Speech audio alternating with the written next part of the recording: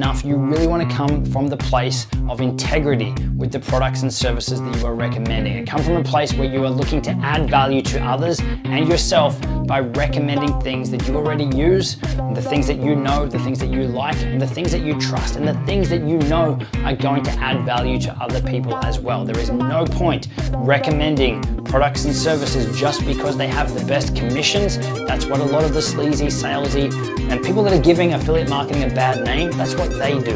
And the flow on is, it's like you're referring your best friend to something that isn't any good.